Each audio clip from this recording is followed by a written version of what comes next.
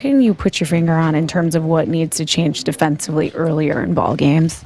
I really don't know, but you don't know. Nothing but defense. You don't know. If we don't come out and play defense, we're gonna keep getting smacked like this. Oh no, you're gonna keep getting raped, boy. It comes with effort. This man Derek Rose playing better defense in court, man. Well, you know, it's almost like you know, we let James do whatever he wanted. Oh no shit! This man came in paying every possession, bro. Without a doubt. This is coming from a scorer, by the way. I don't think kind of what we showed, you know, these past 2 nights is any indication of who we are, who we will be as a team. It's just a matter of kind of just doing it and, you know, putting forth the effort out there. Say it with me, folks. Here we go again. Same old shit, just a brand new day. Here we go again. You know the rules of the game when we play how we play. Now, the Warriors trashed the Thunder night last night, and a lot of people are talking, listen, man, it's just one game. Relax, take it easy, man. We already know the Warriors are going to make it to the finals. Let's be real about it. But let's talk about my New York Knicks, right? So, blown out by the Rockets again. And mainly the problem is the defense. Now, Derrick Rose says he doesn't know what the problem is. Everybody on the Knicks knows what the problem is, man. No excuses. It's the defense, man. It's the defense. I mean, like I said, man, Derrick Rose is playing better defense in the court case than on the court. Now, Derrick Rose looks good on offense. But looking at that game, man, I mean, listen. The defense was very, very atrocious. Like, I don't know what to say about it. Like, literally, James Harden was getting to the rack, drawing fouls. They're shooting threes out there of Ryan Anderson. You know, we're turning the ball over. We're not getting any offensive flow as well because of our terrible defense. And, like, they really just lit us up. I mean, in the first half, they almost had, for God's sake, 70 points in the first half. Again! After we just faced the Pistons and gave up like 64 to 66 points in the first half. It's inexcusable. I don't know if it's the coaching on defense. It's got to be something because I know we got Joakim Noah right here. By the way, Porzingis is kind of lost on defense. I don't know what's going on with him. But tonight we face the Chicago Bulls. And it's going to be a away game, so this is going to be tough, man. I mean, if we lose this game, we're going to be 1-4. We face the Utah Jazz on Sunday, but I mean, yo, this is going to be a tough-ass game, man. Like some people are underrating the Bulls. Listen, I don't underrate. Listen, the Bulls are a solid team, man. Dwayne Wade, oh, man, that could be a problem for itself, but I don't know how the Knicks are going to play, bro. I mean, I just don't know what I'm going to get from this team. It's crazy.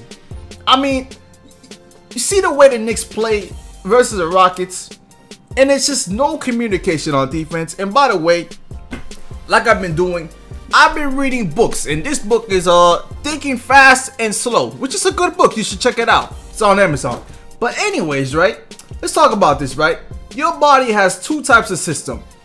One is an automatic system that does things, you know, automatically. Like, you know, sometimes 1 + 2 is an automatic thought. You already know it's 3. And then you got the second part of the system of your brain where you actually have to think critically. And, you know, in a fast environment like the NBA, which is a fast-paced game, it's not like the NFL, it's not like baseball, which are slower sports. You know, you got to be thinking like that. You got to be thinking quickly because there's only 24 seconds in the shot clock. And the ball's moving and everyone's moving and there's some different pieces moving. And it's going quick. And you see the Knicks are taking a little bit too long to think about what's going on in the court. And this is just my theory of the defense because you think about this, right? A pick and roll is set, right? A pick and roll is happening on the other team. And, you know, the Knicks have 2 choices. They can either switch or hedge or do whatever they need to do. But unfortunately, our team is processing things so slow on the defense. We don't know what Carmelo's going to do. Derrick Rose doesn't know what Joakim Noah is going to do. Porzingis doesn't know what Carmelo's going to do. So you got all these types of miscommunications and no one's talking. No one's saying anything. So people are not thinking fast enough. And then they don't understand. They don't know their teammates roles, and they don't know their teammates, what you call that? What did they call that again? They're usually abilities, stuff like that. So when you're on the court and, like, let's say I'm playing with someone like Too Cool Like, he already knows I'm gonna help him on plays, man. I'm gonna help him on defense. If there's a screen, I'm gonna help him out greatly, and he knows that's what I'm gonna do. So he already knows how to play. The Knicks don't know how to do that yet, and it's the same thing like the NFL in an offensive line. Cowboys have the best offensive line in the NFL. Offensive linemen, 5 offensive linemen. Sometimes you get 6 when the tight end's blocking, but 5 offensive linemen blocking, right? So you can take a good average offensive line and make it a great offensive line just by knowing each other's like positioning and spacing and stuff like that. Just knowing each other's roles and stuff like that. So, you know, the Cowboys have a good offensive line, not because, you know, they have talent, but their talent and the way they play together on that offensive line, the way they know how to block together, double team blocking, all that stuff, run blocking, pass blocking, they do a great job because they know each other, man. So the Knicks gonna have to find each other out on defense, and I'm telling you, man, it's all about thinking, man. They gotta think, and I don't know what's going on in practice, but there's gotta be a lot more reaction time. Their reaction speeds gotta increase and stuff like that. But listen, man, bottom line is, I know it's only 4 games in the season, so I'm still gonna give my reserves about the Knicks, but they do look terrible. Let's not lie, they do look terrible. Nothing to lie about.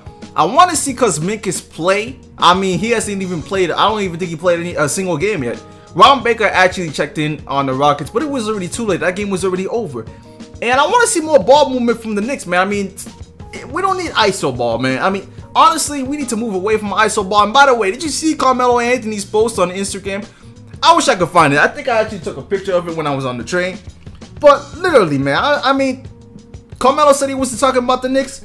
Boy, who else you talking about, boy? Like, who else? Just stop it. Stop it. So Carmelo Anthony, I don't know if you can see this, but he posted a post on Instagram saying, like, you know, everyone won't have the vision. It says to say that a lot of people want to complain, but they don't want anything to do with their situation.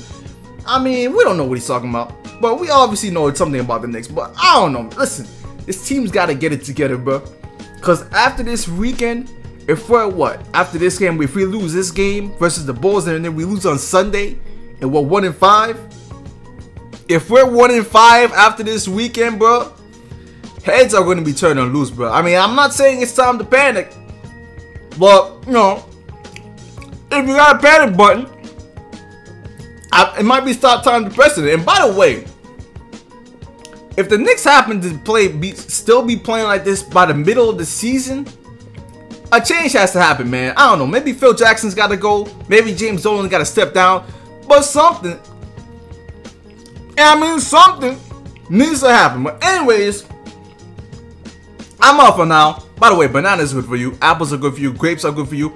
Start eating healthy fresh because, you know, your boy Waffle's also learning how to cook too. So, yeah, start learning stuff, man. I mean, it's good to learn. You get to see how life is different and see how people view things. But anyways, I'm out for now. Leave your thoughts in the comment section. What do you think about the Knicks? And peace.